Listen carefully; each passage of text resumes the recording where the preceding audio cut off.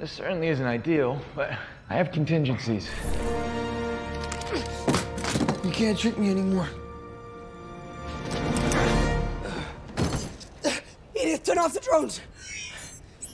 Biometric scan complete. Welcome back, Peter. Shall I execute all cancellation protocols? Do it! Execute them all! Confirmed.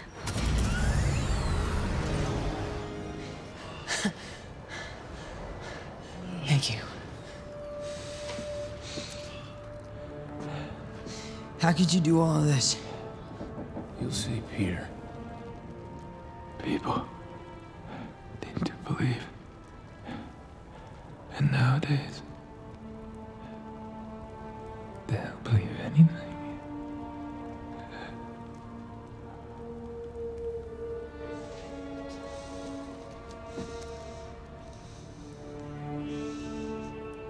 Is this real? All illusions are down, Peter.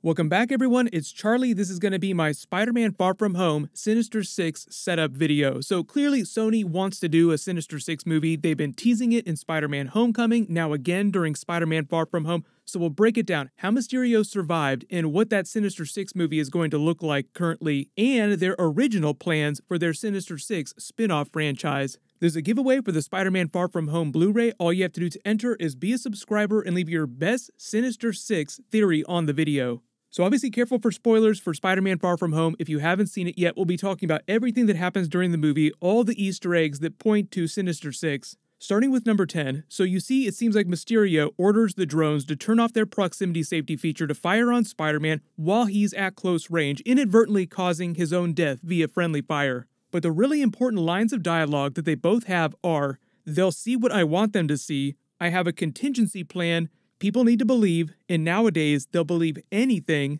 That phrasing will come back around in a second because number 9, Peter then asks Edith if he's really dead, but stops short of it and instead uses the careful phrasing, "Is this real?" He doesn't actually ask, "Is Mysterio dead?" Edith answers with the very carefully worded, "All illusions are down." She does not say, "Yes, he's definitely dead."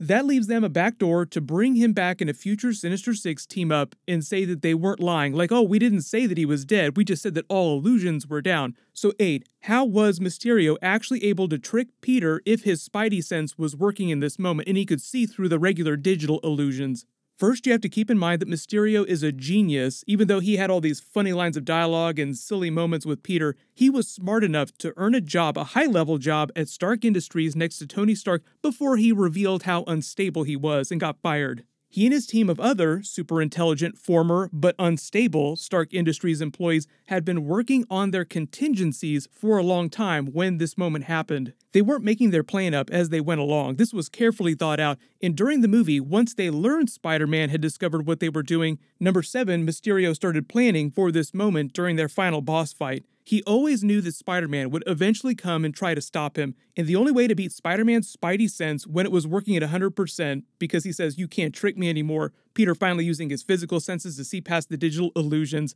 was for Mysterio to play to his expectations and play on his emotions, his desire to believe in something. People need to believe. These days, people will believe anything. So when it seems like he's dying, it's a bit of a double meaning, because he's playing to Peter's expectations, like, oh, I've finally seen through his digital illusions, so he can't trick me anymore, so Peter's not looking for any kind of practical effects. That's why 6, Mysterio can use sleight of hand and old-school trickery to fake his death.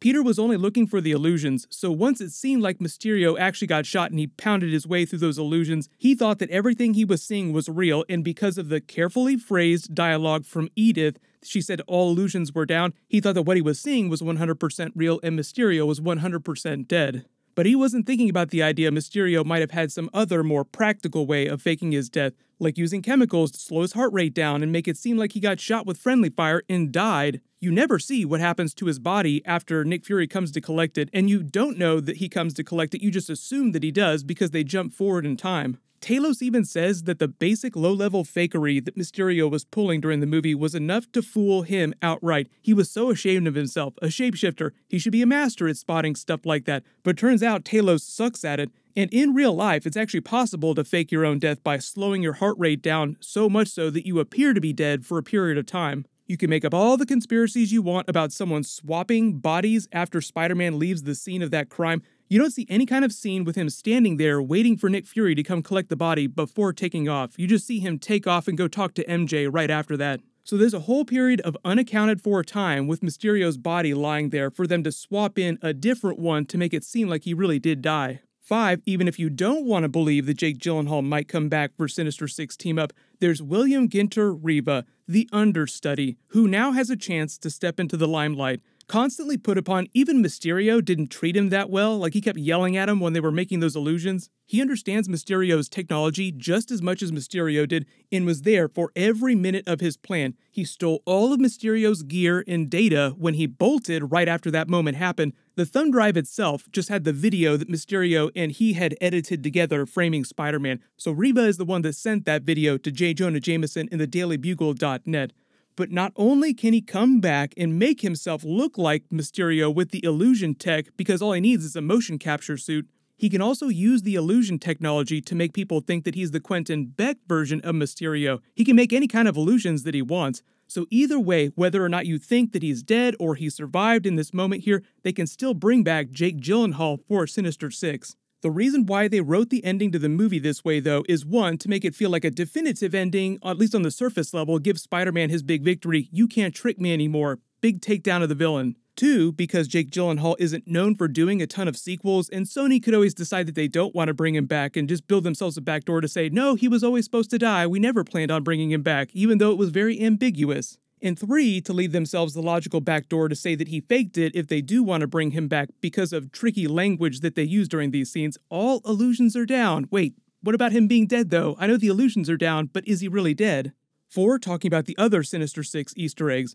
During the Spider-Man Homecoming post-credit scene, Vulture runs into the Scorpion, who's got that very mechanical-looking Scorpion-like bone brace while he heals from the fight. He says that he and a few friends are looking to find out who Spider-Man really is so they can kill him. Vulture did him the solid because Spider-Man saved him earlier in the film, but thanks to Mysterio and J. Jonah Jameson, the whole world knows that Peter Parker is Spider-Man now. So enter Scorpion with the new version of the Shocker, Mysterio. They have Vulture to bring back if they want to, the Aaron Davis Prowler in Donald Glover's character. That makes 5 characters already. In 3, right now it seems like Kraven the Hunter is going to be the main villain of Spider-Man 3, at least until we hear something different. It's just that around the premiere of the movie, the director kept talking about how he wanted to use Kraven in Spider-Man 3. Sony teasing Kraven during the Morbius movie, you see this on the side of the truck, so clearly Kraven's first cinematic appearance is imminent.